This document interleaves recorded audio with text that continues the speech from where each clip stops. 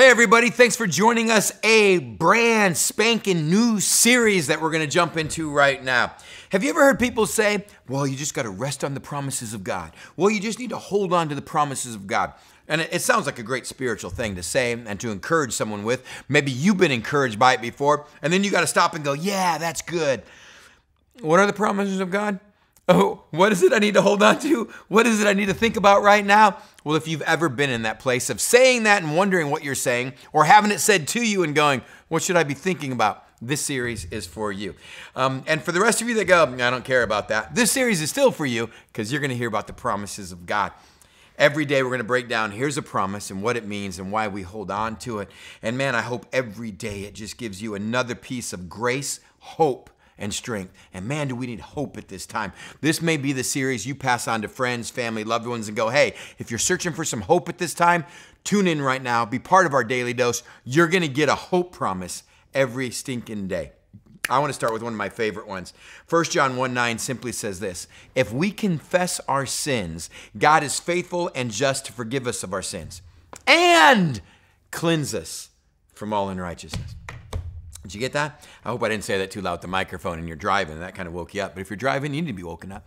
If we confess our sins, God is faithful and he's just and he will forgive us of our sins. And that's not a news flash. Forgiveness, the promise of God, yeah, it's forgiveness. I heard about forgiveness growing up in church my entire life. No one ever told me about the and cleanse us from all unrighteousness. Here's what I love about this promise of God. It's twofold. With God's forgiveness comes freedom. Again, the church does a great job talking about forgiveness. Sometimes we need to spend more time talking about freedom. I grew up in a church knowing that I was forgiven, but I still walked with guilt. I still walked with shame. I still walked with the pain of my past. Have you? Have you ever asked God to forgive you for something you've done? And days later, moments later, months, weeks, maybe years later, you still keep asking forgiveness for the same thing? Not because you've gone back and redone it. You still feel like you got to ask forgiveness for it. Why? If we believe God's promise that we're forgiven, it should be done. It's because we haven't walked in the and.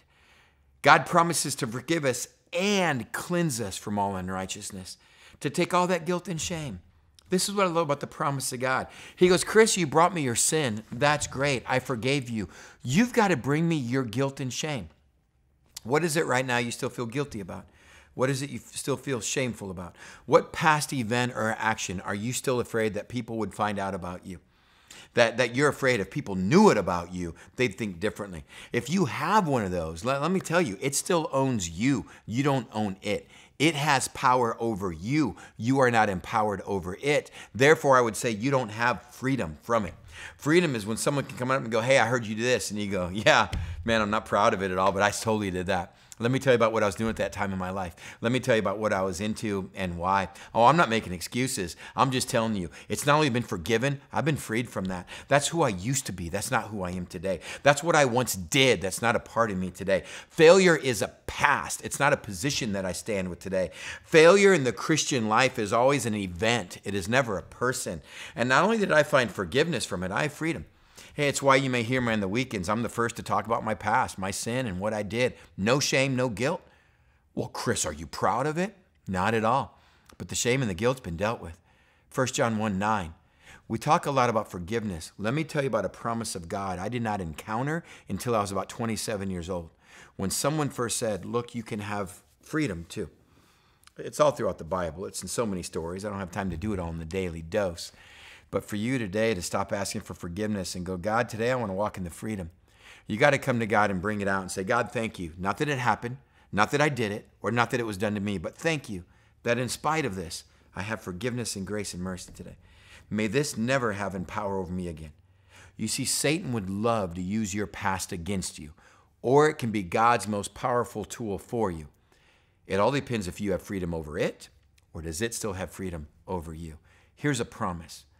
Bring God, if we confess our sins, if we bring it to him, he can give us forgiveness and freedom. God, thank you. Not that it happened, not that it was done, but in spite of it, I am loved today. And from then on, I choose to walk in a higher truth.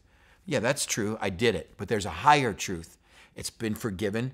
It's been dealt with. It doesn't have a hold on me. I am loved. I'm a child of God. I'm a prince or princess in the kingdom today. That is a higher truth than my past. And that is a promise I can walk in as long as I'm willing to let go of that. There's my favorite promise. Tune in tomorrow because we're about to give you more.